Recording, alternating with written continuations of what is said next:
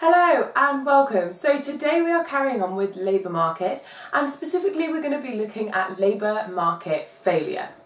So labour market failure is slightly different to, well, it's not different, but it's slightly more complex than normal kind of market failure. So it is when the market fails, the free market fails to allocate labour resources efficiently. Now remember, when we're looking at market failure, we're taking into account kind of the wider economy, and we are looking at whether or not resources are being allocated efficiently by the free market for everybody in a society or everyone in an economy.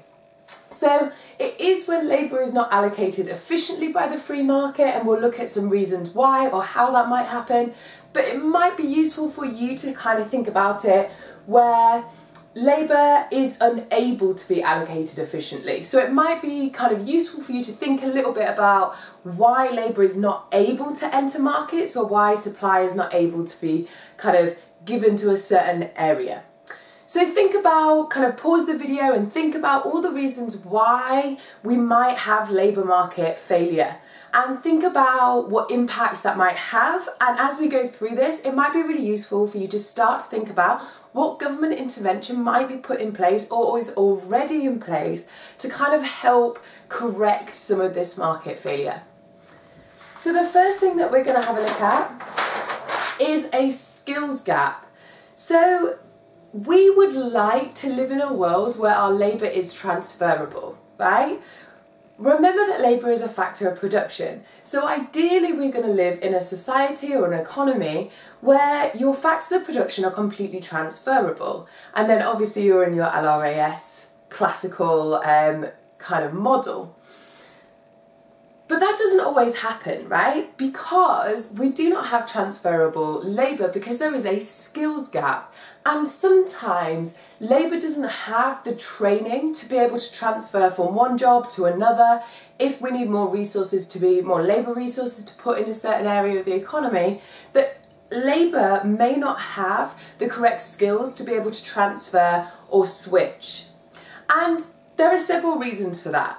One of the reasons might be because a firm or a business is not going to put in enough of their own resources to train staff. And the main reason, and the main kind of issue that happens, is because of the free rider problem.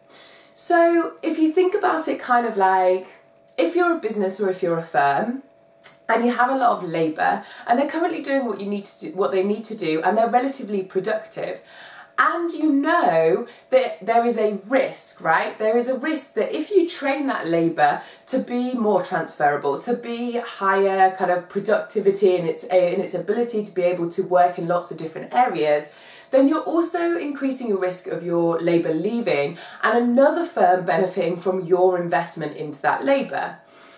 And there lies the free rider problem. Why train your staff when you can benefit from other people or other firms training their staff? So actually there's kind of a disincentive for firms to train staff. And that means that we have less transferable labour, which can create problems for the whole wider economy, because it means that when we need that labour to be transferable for the good of society, the market has failed because it's not able to do that. And equally, as you've seen in macro, that can be the cause of a lot of occupational kind of structural unemployment. So individuals or entire areas may suffer from structural unemployment because there is a huge skills gap. And there's likely to be a huge skills gap if you have a reliance on one particular industry in an area where there is much kind of even less of an incentive for firms to train their staff to be able to be transferable. So the idea of a skills gap means that there is a huge impact on our overall labour productivity, because labour isn't able to move and switch between different markets or different industries, and that can affect our overall wider growth of an economy, because it means that we have individuals who are not able to maximise their productivity across different industries. They're stuck within one industry. So it can have a huge impact on our productivity and our overall macroeconomic growth. Let's move on to our next one. So our next one is geographical immobility of labour. But what we mean by that is individual human capital units aren't able to transfer to different industries because they're bound by their geographical location. So if you kind of think of that as, I live in London, the perfect job might come up in Scotland that I would be able to be more productive in and kind of a much more impactful unit of human labour, but I'm bound to London, so I'm not going to be able to transfer to that industry or to that job. And there are lots of reasons for kind of being bound to a certain area. One of them is obviously family ties. As human beings, we are social human beings and we have huge amounts of family ties. If a job comes up that it means that you have to move away from your family, lots of individuals are just not willing or able to enter that market. Family ties kind of act as a barrier to entry to some industries or some jobs because you're not able to move from a certain area. Equally, if you think about globally, if we have a shortage in our own economy, obviously perfectly, it'd be amazing if we could just kind of import some human capital to be able to help us to kind of to kind of stop that market failure. However, we have regulation on kind of entry and exit and the mobility of human capital across the globe, and there are certain visa restrictions that act as barriers to entry and exit of certain markets. And then we've got infrastructure and kind of cost and access. So by that I mean, if you live in some certain areas, if you don't have good access to public transport, if you don't have good access to road networks, if you don't have any kind of like main roads, so the idea of doing a journey is much longer because you're kind of driving on B roads or A roads, then you aren't going to be able to take certain jobs or enter certain industries because your opportunity cost is higher, because you have to get physically to work, and the longer that takes, the idea of transferring, kind of getting from my house to wherever you decide to work, then obviously that is taking away from your leisure time and you're not earning your income from that aspect of your time as well. So the opportunity cost is even higher. So unless you're going to be compensated, and we'll have a look at what that kind of means in a moment, unless you're going to be compensated for that, then you're not going to be able to enter that labour market or that industry or take that certain job within your same industry, because even if it means you're going to be more productive and more useful, because physically getting to work creates a much larger opportunity cost. And then also you have some cultural impacts as well. That might be to do with not wanting to work in certain industries because of culture. It might be to do with staying in a certain area because of culture. It might be to do with the idea of like not leaving your economy or not leaving your country. Or it might be to do with the idea that in certain cultures you might have to stay at home and like look after individuals within that kind of household. All of those things mean that you are not able to enter labour markets efficiently and you're kind of stuck. And then also we have like language barriers as well. Remember that stops human capital being transferable, because even though you might physically be able to do that job very well, I might be an economics teacher, but if I can't speak Mandarin, I'm going to really struggle to teach economics to the same level in certain parts of China that don't speak English, because I am not able to transfer my skills to that market, even though I might be very good at teaching a certain area. So those things stop labour being able to be transferable from one area to another area, and that's geographical immobility of labour.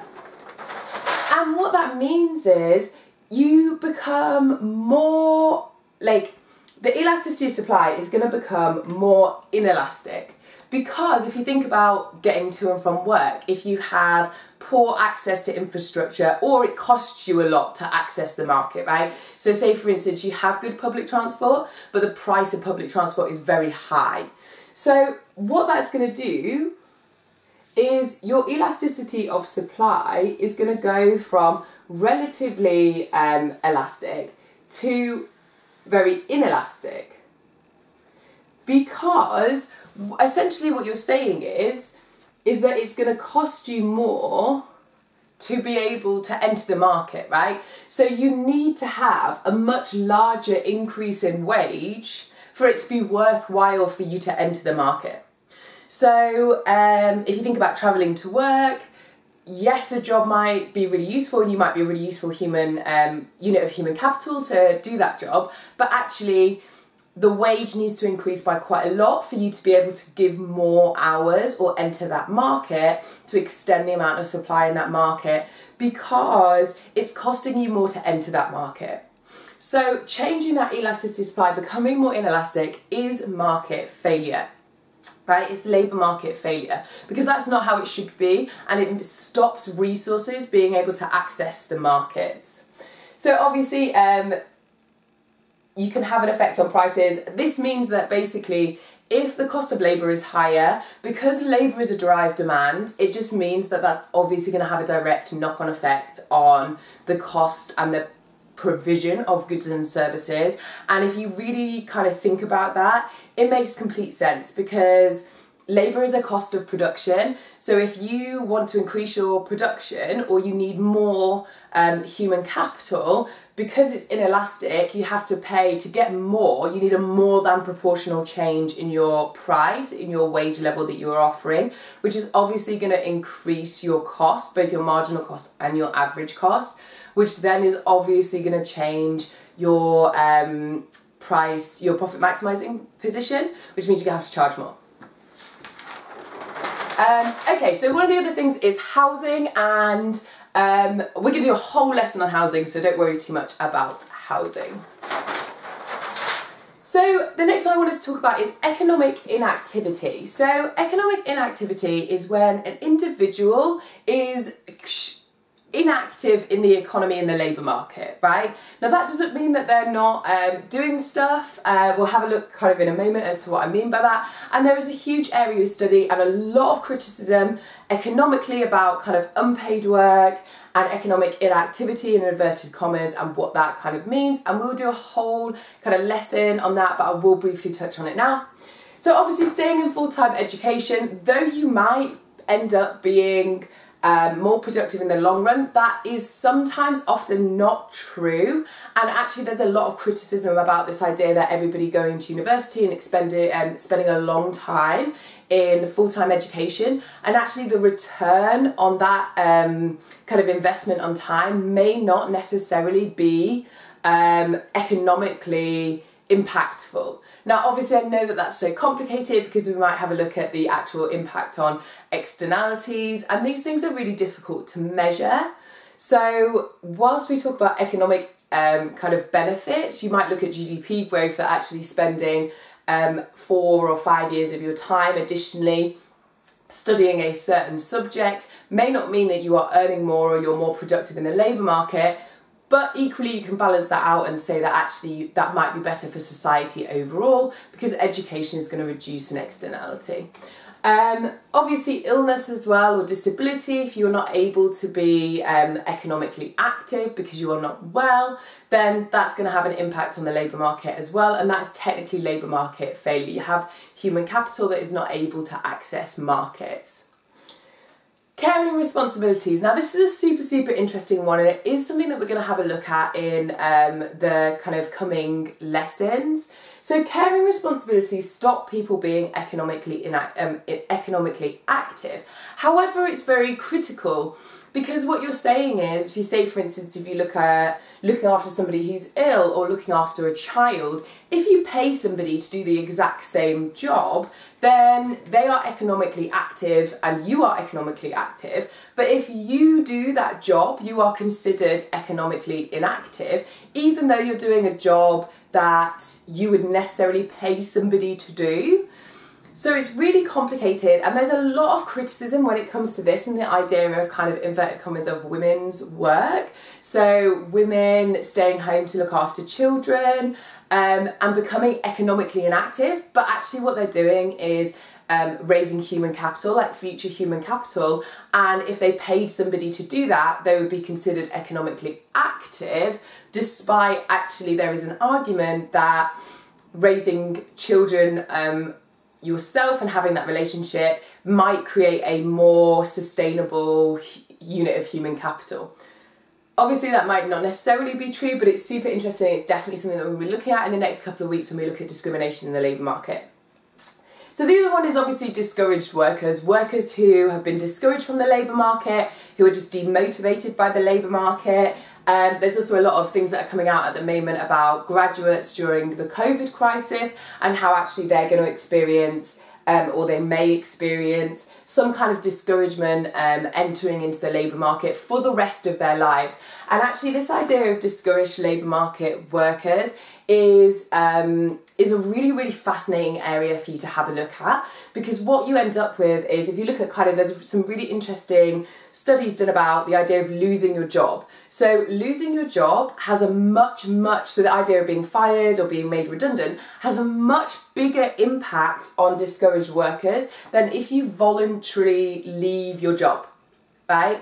Because it makes you feel jaded, or it makes you feel less like you want to put effort into finding another job because you have issues with your own kind of self-esteem, and those kind of psychological impacts have an impact on the economic kind of labour market themselves. And the last one I'll talk about is wealth versus income. So we need income, or we need some kind of finances to be able to survive and live a basic standard of life or beyond in the economy. But actually that doesn't necessarily mean that you need an income, because there are different types of kind of ways to gain finances. And if you have a lot of wealth, you may not need to gain an income, right? So for instance, if you are in a partnership and one of your partners is earning a lot and you don't need to have two individuals working, then that means it's going to lead to some economic inactivity. And equally, if you have have particularly wealthy parents or guardians and they pass away, or they just give you a certain allowance that kind of acts as an income, then therefore you don't need to enter into the labour market, and therefore you are economically inactive. So this kind of ties into the debate about how actually taxing those who are really who are incredibly high earners may actually lead to more economic activity for everybody, and equally things like inheritance tax and things like that may actually be an economic inheritance might be an economic drain rather than any form of economic boost, and therefore we should tax inheritance really highly to be able to solve some kind of the market failure in the labour market. So those are economic inactivity. So the last thing that I want us to have a look at is something that's called working poverty. Now obviously the aim of the labour market, of you entering the labour market, is so that you can earn a living to be able to participate in some leisure, right? If you think about when we looked at the backwards bending labour supply curve, or labour supply in general. But that's not always true. So, and remember that market failure is when we look at what is beneficial for the overall society in general. It is not beneficial for the overall society in general for an individual to be working and still be in poverty. Like, that is labour market failure. The market has absolutely failed if you are working a full-time job and you are still in poverty. So we call that in economics like working poverty. So it's when a family, so this is kind of like the government's definition, so it's when a family with at least one person in paid work have a household income that keeps them beneath the official poverty line. So you are working and you are still in poverty, right? And it was found in 2019 that 1 in 8 families, so like 1 in 8 families and 1 in 8 children were classed as working poor, right? So 1 in 8 individuals in the UK, so 1 in 8 families in the UK, not 1 in 8 individuals, but 1 in 8 families in the UK were classed as working poor. So they had a member of their family that was working, participating, economically active, and they were still living under the poverty line. Now, obviously, that is absolutely labour market failure. and we need to start thinking about ways that the government can intervene to correct some of this labour market failure. So, thank you so much for watching. What we're going to do is you need to think about ways that we can correct this labour market failure.